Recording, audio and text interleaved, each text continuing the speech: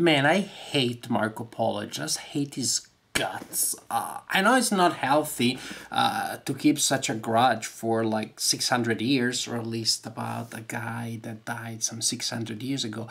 It's just that growing up, my name is Marco, and there were just so many games about Marco Polo. I grew up in Italy, where there's also the word Polo, which sounds almost like polo, but means chicken. So Marco Polo, Marco Polo, Marco Chicken. Marco Polo, I thought, why couldn't you just call Giovanni Polo? It's okay. Marco Polo, great guy. I hate him, but a great guy. I acknowledge the fact that he's very important historically. This great traveler that traveled to modern day China in the Middle Ages. It's crazy. In the Middle Ages, just going to the next town was deadly. This guy goes to what is now China. It's crazy. So it has a really key role in the cultural relationships between Europe and Asia. His writings have been of paramount importance in Western culture. I just wish he had another name. But now you can relive the drama, the adventure, the upside-downness, the excitement of the Voyages of Marco Polo, thanks to a game published in the US by Zeman Games, which is called precisely The Voyages of Marco Polo. This is a medium weight Euro game. Medium for some players, probably even on the heavier side of things. It is a game where you do play the role of several travelers, so each player controls a traveler that goes to Asia, starting from Venice, where Marco Polo was from, and travel there, tries to set up outposts to collect resources. The ultimate idea is that you're collecting resources to collect more resources, to collect victory points.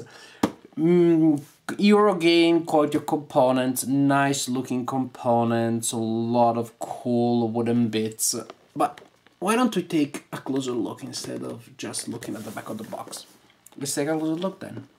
The board of the game is divided in an area that you will use to travel, set up your outpost and gain various benefits, and an area with an abstract system of boxes where you will reserve actions. This game revolves around dice. You have a pool of dice, you roll them at the beginning of your round, and then during the round you will take turns. Each turn you will take an action, and your standard action will be to reserve an action, to reserve an effect by placing a die on a certain box. Depending on the value that you place, you will be able to gain different benefits or different levels of benefits. For example, if I'm placing a die here, then I can purchase camels. This is the line for purchasing camel in the Grand Bazaar. And I can purchase camels up to the value of 5, which is here, 5 camels. Some actions require multiple dice. For example, if I want to buy silk, I need to put 2 dice there. And I will be able to purchase up to the value of the lowest dice that I place there. So with 5 and 5, I can get the benefit in the 5 column. If it was 5 and 3, I would only be able to get up to 2 silk and a camel. You have your player board, which you can use to keep things organized, to keep your resources organized. Here you place also your 2 objective cards. You receive 2 of them at the beginning of the game. They indicate specific cities on the map and the amount of victory points that you will earn by setting up outposts there. So these will be important at the end of the game for scoring purposes. Your player board is also where you place your contracts. You can have 2 at a time. Contracts indicate conditions that you're trying to meet, and they are printed on the left side of the contracts. And when you're able to meet these conditions, you fulfill the contract, you pay the corresponding resources, and you earn the benefits that are indicated on the right side of the contracts. During the game there will be ways of getting new contracts, but once you fulfill one, you pay the cost, you gain the benefit, and then you flip the contract face down, you place it here in this area of your player's board, and at the end of the game the player that has fulfilled the most contracts will score 7 points. Back to the main board. There we have the map, which indicates, which shows the area where the players will move. Players will have a marker indicating their position, and they will simply move from place to place. Movement is an action that you perform using one of the action boxes that I showed you earlier, or in the area that I showed you earlier, spending dice. To move on the board, you will move from location to location. What is interesting is that these locations have most of them at least, have two things on them. One is a benefit that you gain if you're the first player to reach that outpost. So you end your movement there, you place your outpost, and you gain the benefit indicated by the corresponding tile. Here, for example, I got 3 camels. Then this card is placed there and simply gives me another action slot, another place where I can place a die and perform actions now that I have an outpost, and so to speak, I've activated this action for me. Here, for example, I can trade 2 spice for 2 victory points. What is cool is that both these tiles and the cards that you place on the city come in a much larger number than what you need in a game. So you shuffle them together, and you place them randomly during setup, and you will not use all of them in each game. Actually, for the tiles that go on top for the first player, you have 3 extra ones, but you have a lot of cards indicating special benefits, special actions that you can perform when you set an outpost in a specific city, which means huge replay value. The board will look different every time because of different arrangement of the benefits up there, and especially because of the actions that will be available. You will never have exactly the same set of actions each time.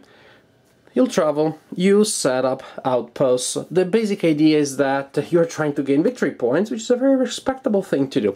And you do that by fulfilling contracts, by fulfill a lot of those contracts, by trading goods for victory points, and then by meeting various other sets of possible victory conditions that will give you victory points in the end. Now back to the original idea. At the beginning of the turn, you roll the dice, and then at the beginning of the round, you roll your dice, and then you will spend them during the round, and you can perform an action each turn. An action is this one, which is called the Can's Favor. You place a die there on the leftmost open slot on that action, and then you can choose any one of these resources: a gold, a spice, a silk, or 2 camels. Camels are the most common currency in the game. You use them for a lot of different things. Other players may also use the Can's Favor, but for them, in order to place a die there in the next slot, they need to produce a die number that is equal to or higher than the one before. Now the next player will be able to place a die there only with a 3 or a 4, and so on and so forth. Here we have an action which simply gives you 5 coins. It's very simple, very obvious and intuitive. Also, it is an action that is not based on the number that you rolled. Most of the actions have to do with the numbers that you rolled. We already talked about the Grand Bazaar, where you gain resources based on the line that you're occupying and the numbers that you place there, and this is the main source of gold, but gold is extremely expensive. There are also other ways of getting gold, for example from the Can's Favor, but gold is a very valuable resource in this game. Here is where you acquire new contracts. You place a die there to reserve that action, and then you can acquire 1 or 2 new contracts in the range indicated by the number on the die that you place there. So, for example, I'll be able to acquire 1 or 2 contracts among the 1, 2, and 3 level. I decided to acquire these 2, then all the other ones slide down, and the action is taken. I can just take these contracts, select, maybe discard 1. But I have more options of things that I can try to fulfill to gain points and other resources later on in the game. Traveling is a very important thing in this game. This is a game of traveling merchants, after all. When you travel, you place your dice here. Again, it has to do with the amount of points, amount of pips on your lowest value. So, for example, here I have 2. I can travel up to the 2 column, or it's the space marked with a 2, with 2 pips. When you're spending dice to travel, you also need to spend the amount of coins indicated there. It would be 7 to travel using the 2 pip section, 7 coins. I can move up to 2 spaces, but there may be, what am I call them? Hidden fees, just like today, really, just like it happens these days. That there are further expenses that you need to face. For example, to move from one location to another, you may have to spend camels or money. If there is an added traveling cost, it is simply indicated on the track that you're traveling. Sometimes it is a sea route, sometimes it is a land route, sometimes you're moving in the desert. But if you're traveling a lot or trying to travel a lot, it's pretty important in this game. And that is for the basic actions, but as I said, there will be a lot more actions that you will unlock throughout the game as you set your outposts in different locations, and that allows you then to perform further actions. For example, here I would be able to trade any one of these goods for 2 camels. So you may be able to gain victory points, free travel, or I should say cheaper traveling options. Nothing is free in this game, really. And then you also have other areas that also give you benefits. Those are the areas indicated by those blue tiles.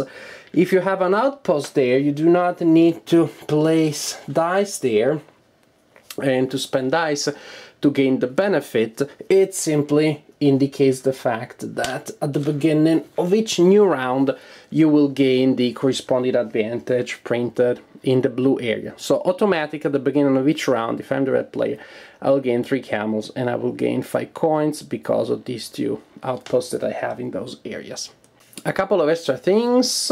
Can you take actions that have already been used, or we should say reserved by other players? Yes, you can, but it's more expensive. When you do take an action that has already been reserved by another player, that one takes 3. When you do take an action that's already been reserved by another player, you place your dice on top of their dice and you have to pay some extra money. You have to pay equal to the lowest value of the dice that you're placing there. So I'm placing a 3, a 5, and a 3. Then I have to pay 3 coins and I will be able to gain the benefit up to the 3 level of this line. The first player didn't have to pay that. Another thing that I forgot to mention, but it is very important, is that each player has a character, and each character is assigned at the beginning of the game, and characters have different abilities.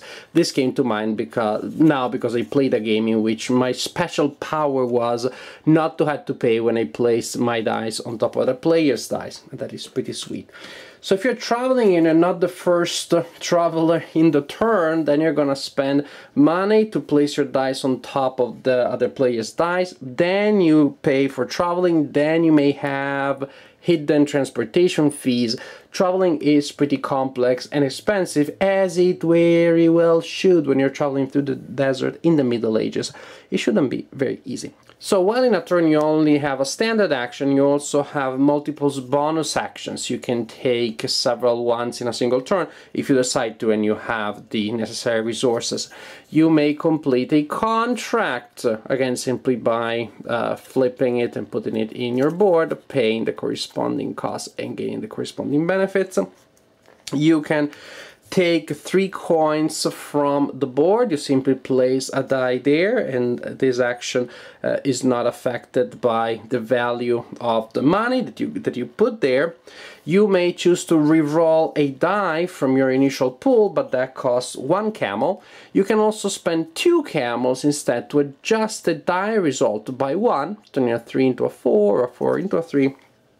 You may also take a black die. Very important. It costs 3 camels, pretty expensive, but it gives you a full new beautiful die, which is really awesome. You have that extra action, and you also have another little bit of extra flexibility, because you will not be allowed in this game to have more than 1 die of your color on a single action. So if I am the yellow player and I want to get more camels, and this is the situation, I can't simply do this because I can't have 2 dice of the same color there.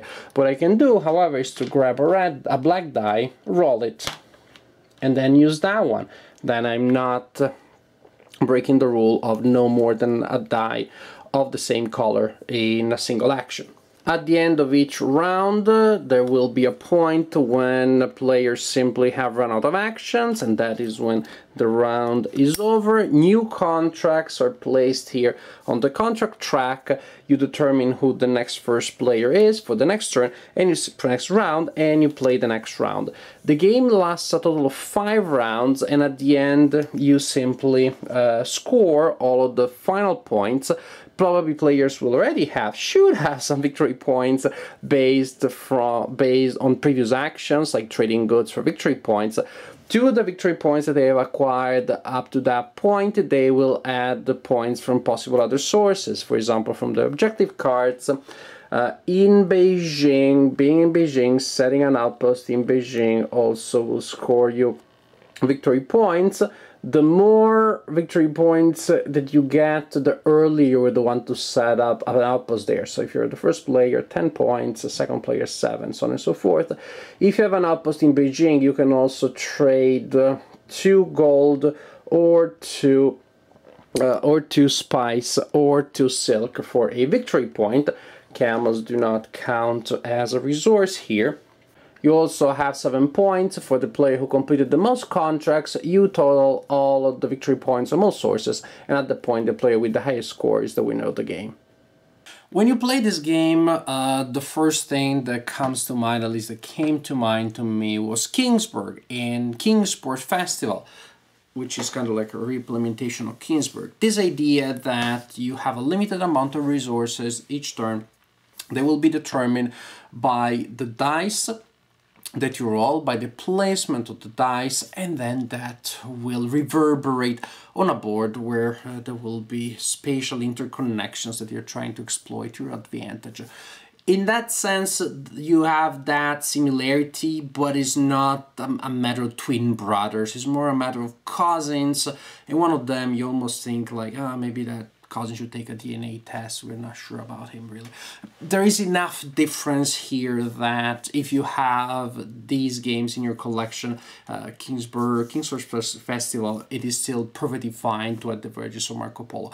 I think actually you probably should, because I like this one even better. It does not retire the other 2 games. This is just heavier, more nuanced, more complex. So not for all groups. There are groups with weaker shoulders, and probably I will not feel like asking them to carry Marco Polo, metaphorically, gameplay-wise, because, as I said, it can be fairly involved in terms of rules, but not so much in that sense.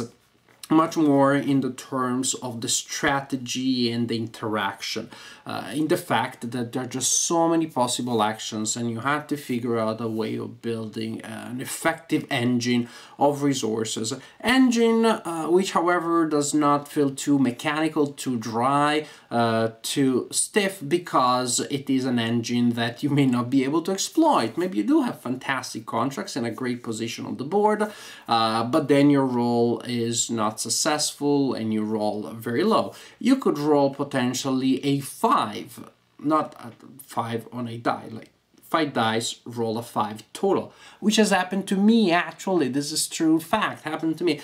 This being said, even if you if that happens to you, there are ways of counterbalancing this. For example, if you roll less than 15 pips total, then you get an amount of camels at the beginning of your turn to make up the difference. So I rolled a 5 total on 5 dice, and I gained 10 camels, which I use for other effects. But when I talked about not necessarily being able to exploit a certain engine, to create a plan at the beginning of the game and stick to it for the entire game, what I mean is that the contracts will come out in different ways, and maybe the contract that you hope will come out is not there, or the contract that you wanted was taken by somebody else, a certain action that you wanted was taken by somebody else, and now it is more expensive to you, and maybe you won't be able to take it, or if you take it, you have to sacrifice something else that you wanted to sacrifice. The fact that there is a priority in the selection of the actions and they're cheaper for the first player, and it will be hard to be the first player on all actions, that creates a lot of interaction. The same applies to cities where the first player to get there gets certain resources. Beijing is more friendly to the first player to get there. It is definitely not a multiplayer solo, even though you may have that impression at first. There are a lot of ways in which players can interact, can steal resources, can reduce other players' chances. There's even a little bit of a race game in a sense when it comes to getting to certain locations. Well, you may spend all of your resources just traveling to Beijing, which is a good grab of points if you're the first player to win that race, but you do not have to play it as a race game. You can simply work on collecting your resources, keep a low profile so that people don't go for the same objectives that you're trying to complete, so you have less conflict, and then you have your little money engine, gold engine, camel engine, and you can play it this way as a game about investment instead of a race game. That's the point. There are many possible strategies, many different paths to victory. And it is not a design that I think will be all that simple to resolve. Maybe there is a way of breaking the design, but there are just so many variables from game to game. The same effects may not be there because different cards will determine different possible actions in the cities from game to game. Other advantages are completely situational, meaning they only will be present in certain games, and then the die rolls will force you to do different things. Again, luck here is not all that crucial to me because it's not a matter of getting resources or not getting them. It's a matter of getting different resources. So it is more like a random distribution of resources that then you have to be able to maximize. So to me, being able to use your dice well, it's incredibly more important in this design than getting a good roll, getting good results. And in that sense, I find the game pretty meritocratic, even though there is such a large component of die rolling and random elements that come out of the decks, the contract decks, and objectives that are assigned at the beginning and things like that. So there is luck, but to me this luck has been sealed around a system, within a system of rules, of options that the players can exploit that make the player feel in control and overall makes the game feel meritocratic. A Euro game, not an adventure game, even though the theme potentially could be very adventurous, but a very good Euro game. Actually, one of the games that they played at the Origins Game Fair 2015, one of my favorite games from that game fair. This one and Elysium, probably my two favorite games from Origins 2015. As of now, one of my favorite Euro games of 2015. Sure, it's not the kind of game that I play the most often, but I played quite a few of them in the last couple of weeks or months, more than in the past, I feel. But definitely a very good one. Fun, rewarding, meaty, full of decisions, full of options, and with a stellar replay value thanks to all of the variable factors that may or may not present themselves from game to game.